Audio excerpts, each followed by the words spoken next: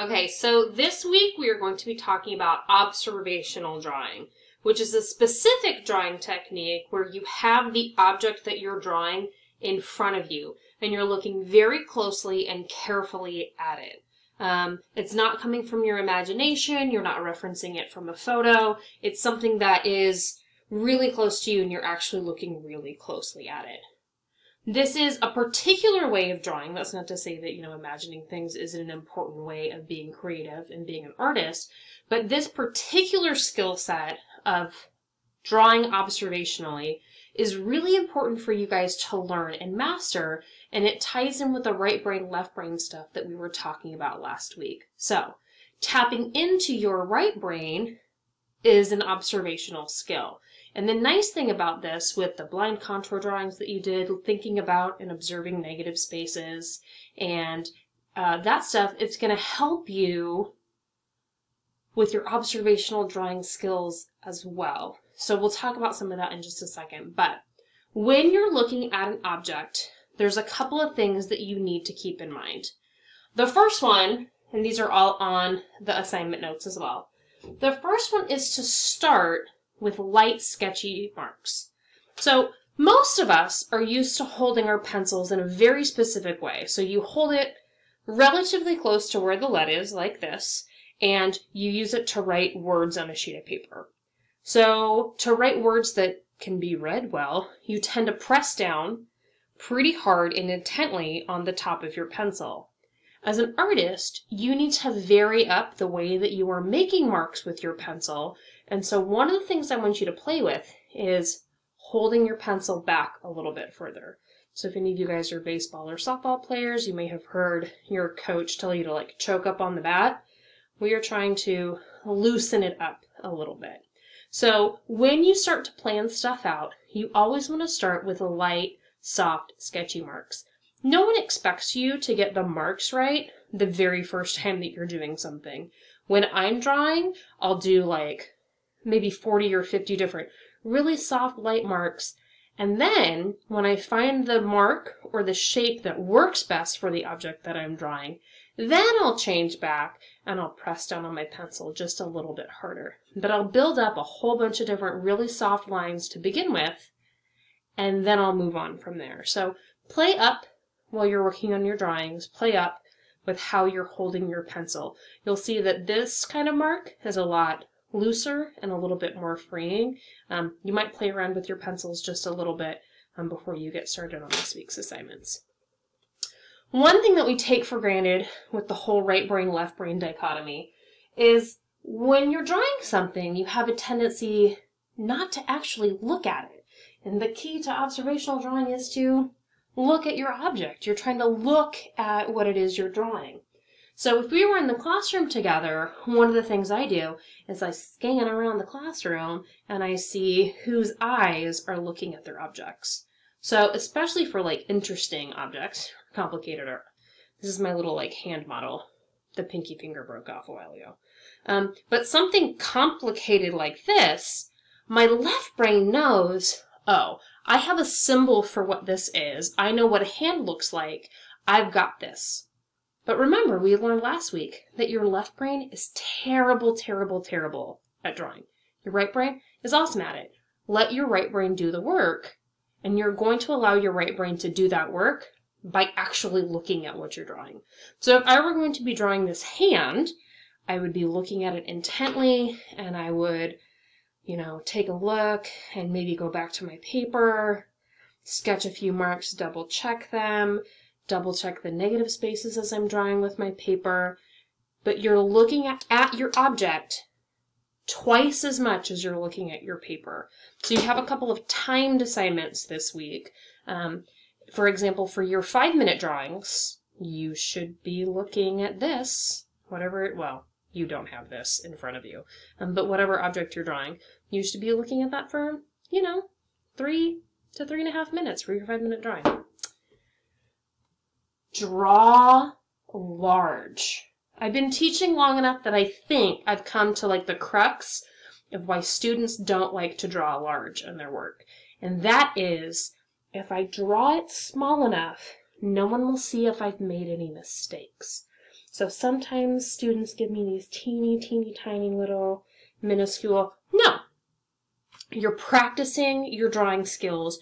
You need to draw large. And honestly, fixing your mistakes when your drawing is bigger is so much easier. If you're building up with your soft, sketchy marks, erasing is no big deal. And it's honestly, it's okay if those marks are still there when you're working on a sketch. It's not that big of a deal. Don't make assumptions about things. Actually observe what it is that you're drawing.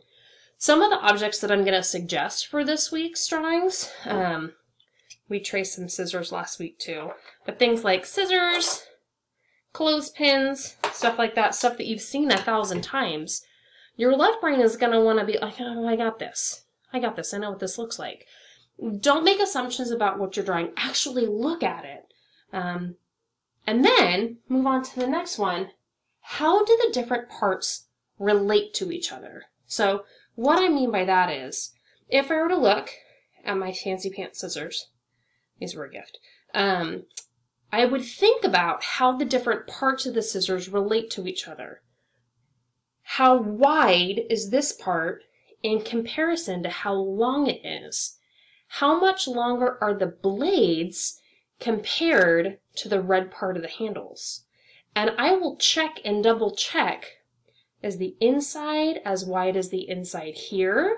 How big is this circle in the middle compared to the whole width of the object? And asking yourself these questions as you're working through your drawing is going to help you from making any mistakes. So if you're constantly asking yourself in your head, how does this part relate to this part? How does this part relate to that part? You're going to get it correct the first time, and you're going to not make the assumptions. A final thing, if you happen to have time, if you don't get to this step for your shorter 5-minute drawings, don't worry about it. But start to think about what the texture looks like. So what does the surface look like? If I were to draw this hand, for example, my pinky's hand, it's made out of wood. And I know that it's not probably showing up super great for you guys, but there's a wood grain texture on it. So even though the hand itself is smooth, I can see the marks of the wood grain texture. And if you have enough time, that's another great thing that you can add to make your object look more complete. We will talk later about how to shade objects to make them look three-dimensional. We will talk later about how to add shadows and highlights to make objects look like they have form. So don't worry about that this week. We're mostly concentrating on how objects relate to each other and practicing the skill of looking closely. So your first drawings are 5-minute drawings. And like I suggest in the assignment notes, pick like little things. They don't have to be anything complicated. Keys work really well because they have interesting negative spaces. Things like clothespins work really well. Seashells always have interesting texture. If you have screws laying around the house, like, you know, you can screw into a wall. What's interesting about those is we make assumptions about those all the time when we're looking and drawing them because we've seen them so many times. So one thing I recommend is counting, which I know is technically, you know, a left brain skill, like numerical stuff. But when you know for certain how many segments your seashell has, when you know for certain how many twists you can see in a screw, then you know how much you're supposed to be drawing. So, like, I've got this little guy that I got from the Pacific Science Center. So I would count, for example, how many folds are on his collar. I can only see 3, so that's all that I would draw. I see a lot of times students will, you know, get a little bit crazy pants. Maybe they're drawing a seashell or a screw or something, and they just have a whole bunch of lines. I'm like, that screw only twists around 3 times. What are you doing? They're like, oh, I didn't count. I wasn't paying attention, right? Don't make assumptions.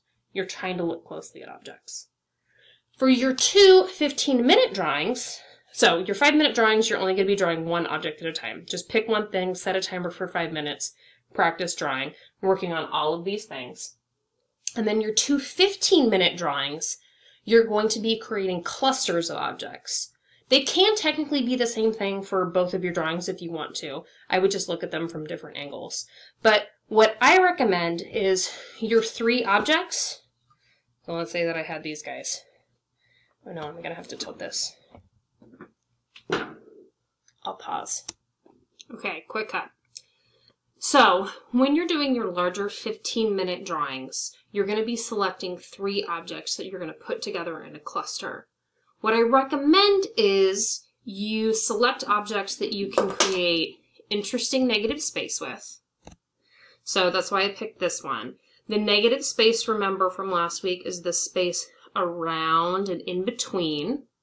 So you can create interesting negative space with this.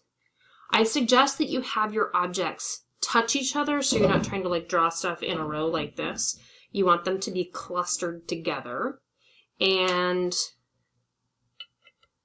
these are like little tongs from my daughter's play ice cream set. So that would be an interesting observational drawing. And you want to make sure that you use 3 objects. You can do 5 if you want to. It's a little bit more advanced, and obviously I'm not going to require it. But you always want to stick with an odd number of objects because our brains tend to group together and pair things together. So your viewer will be more interested in your drawing if you are seeing things that don't pair together super easily. So it's always best to work with an odd number of objects. The important thing about your 15-minute drawings is, you know, other than you're actually setting a timer for 15 minutes, and if you think I can't tell, you're crazy. I know when you've spent 15 minutes on a drawing. You need to give yourself some feedback. You are going to give yourself some constructive criticism about how you think your drawing went, and maybe think back about how it relates to all of our observational drawing stuff. So maybe your first 15-minute drawing, you're like, oh man, I really drew this way too small. Cool. Write yourself some feedback, either on a Post-it note or on the back of your drawing, but that feedback is part of your grade for this week too. So make sure that when you're photographing your work and uploading it into Teams, that you're including that feedback piece as well. Maybe you did a really good job of soft, sketchy lines, but you went so soft that you couldn't really see what you were doing after a little while. Just give yourself some feedback about how to improve on your observational drawing skills. Now, you're required 3 5-minute drawings and then 2 15-minute drawings. If you want to do more, you can. Practice makes better, obviously, and purposeful practice makes better, obviously. So think about that as you're planning out your time for the week. We will be doing more and larger still life and observational drawings in a couple of weeks. I'm just going to give you guys a few more tools about building up your skill set with different shading techniques and how to make objects look 3-dimensional with highlights and shadows. So we'll be working on that, and then we'll be coming back to observational drawing. So there's no harm in practicing it, just a little bit extra. All right, that's all I've got for you guys for this week. Observational drawings. Sweet. Good luck.